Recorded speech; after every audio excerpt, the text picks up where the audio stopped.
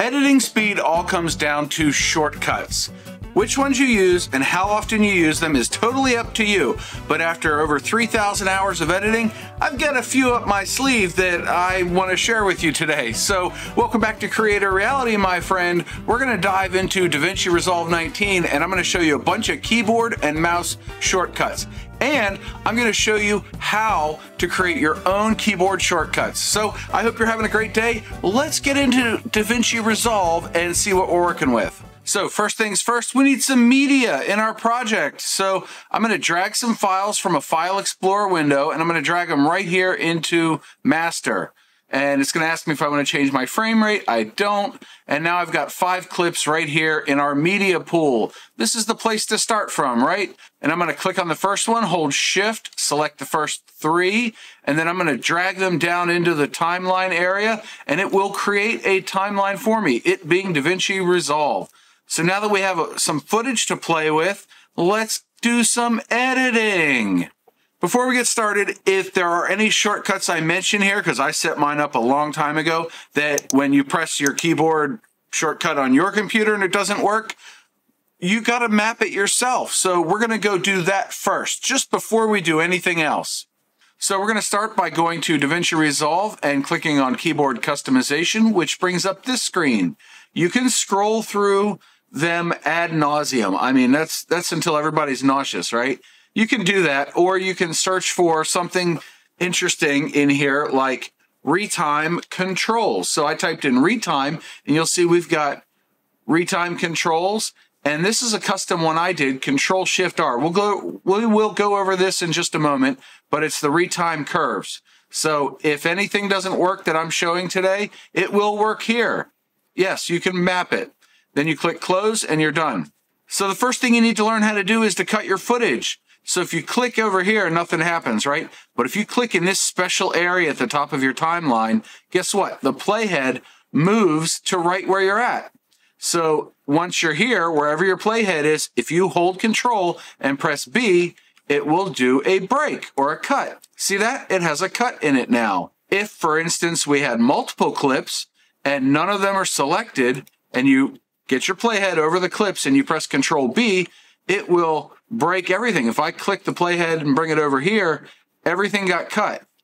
Now, if I Control Z, and we'll go over that in a second, to undo, and then I select one clip and I press Control B, now we have just cut that one clip, not both of them. We'll undo that again, and we'll put this back where it belongs. Actually, we can undo all of that. We will go over that one in just a second. There's a little bit more to it.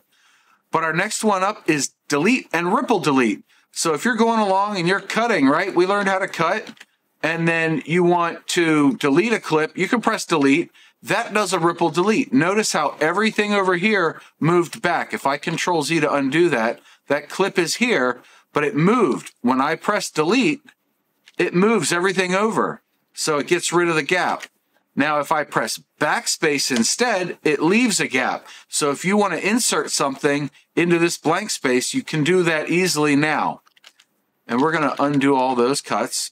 And we're going to show the Retime Controls. So I'm going to make 2 cuts here, and I've got my clip selected. If I press Control R, now I can change the speed, and I can grab it over here and speed it up. Or if I move this clip, I can slow it down. And if you want to see more on speed ramping, I've got a video right here for that. Come back when you're done watching that one. It's a good one, trust me. So with our Retime Controls shown, and you can hide them, you can press Control-Shift-R, and it brings up the Retime Curves. Again, I go through that in the other video, so I won't dive into it now. But we'll close that down, and we will undo those cuts.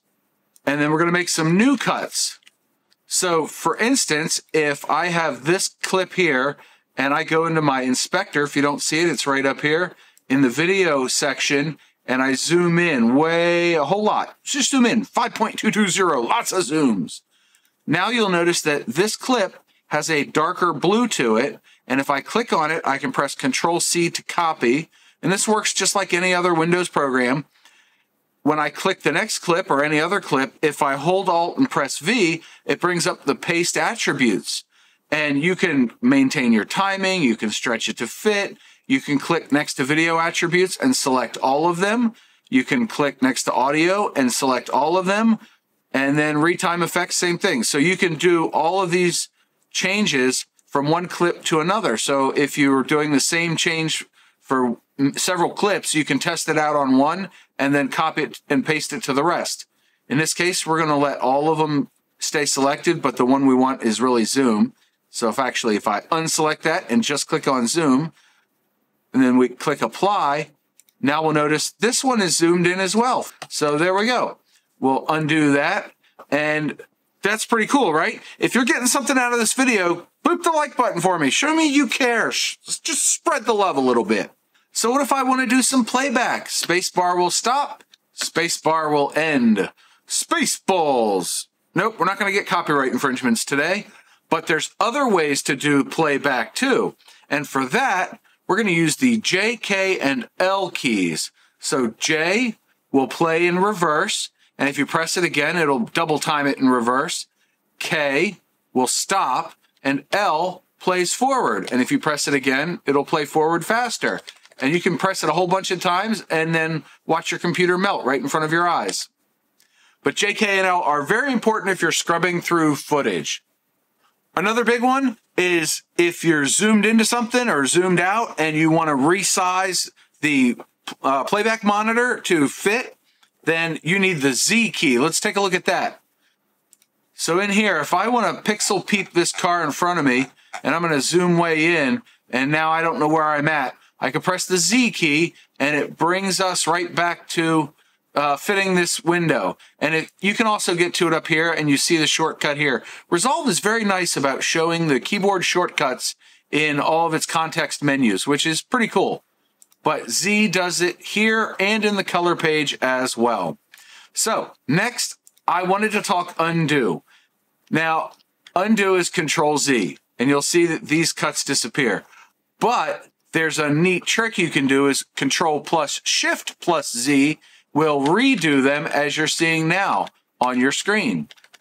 This is really handy if you're doing some sort of A/B testing with, trying an effect or a zoom or something, or you move things around and you've got an adjustment clip on top of a piece of footage and you want to move it back, and you can use Control Z to undo it, Control Shift Z rather to redo it, but you have 20 steps that you can do. And to prove it, I'm going to show you. Let's get back into Resolve here. Under the Edit menu, you have Undo and Redo, and then History. And look, it shows all the stuff. An original, I guess I don't have 20 steps here, but all these things, you can click on one of these to go to it.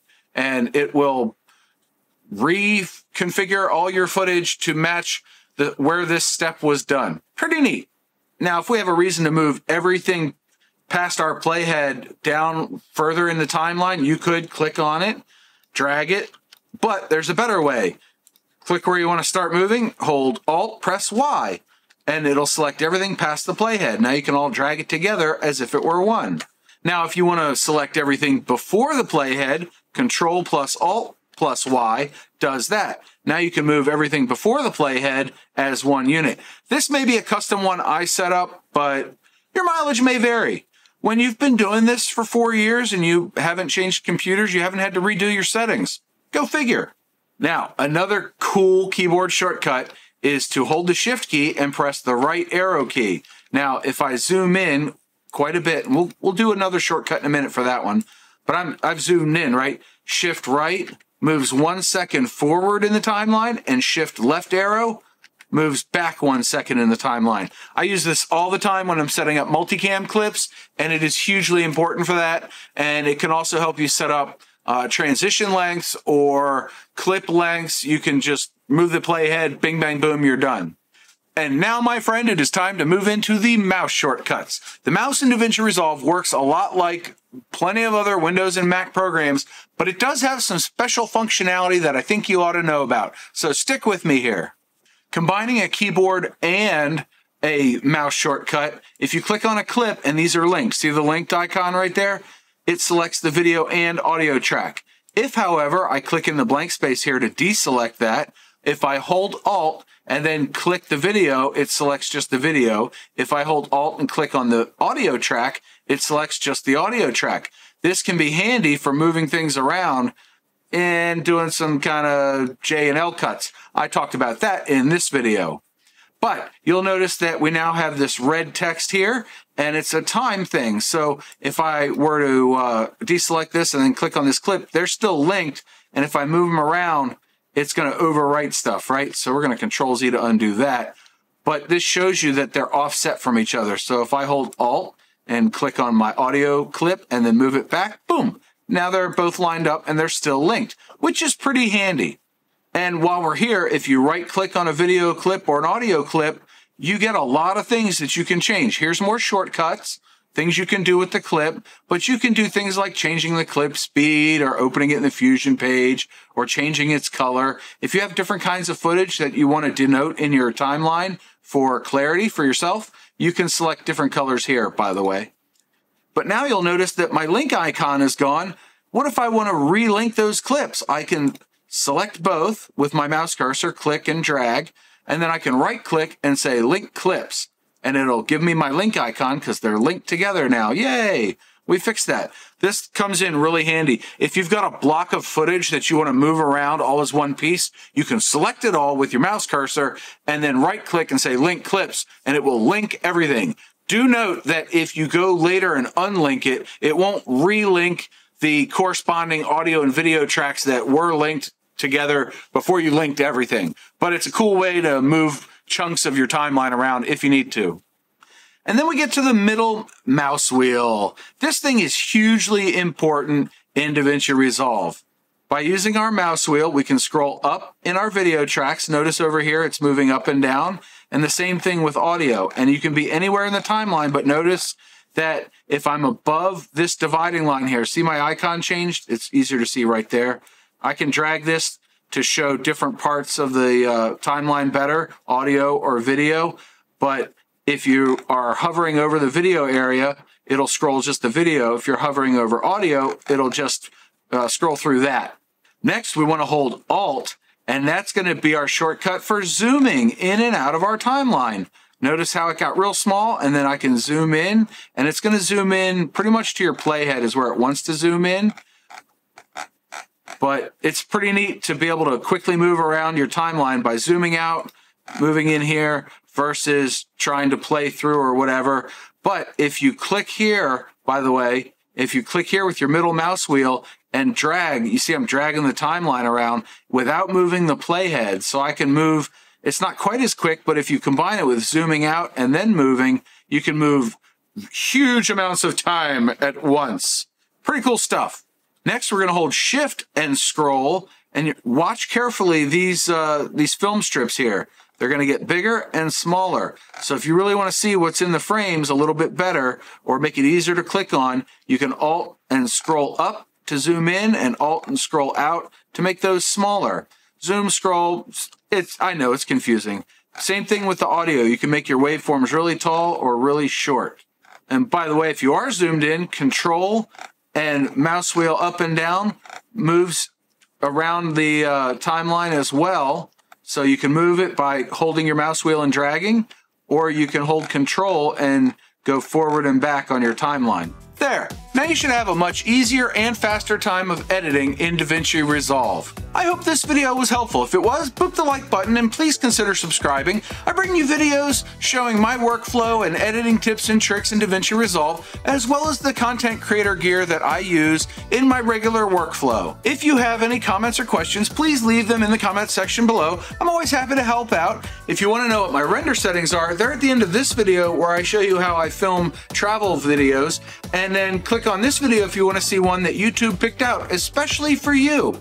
Hope you're having a great day. John out.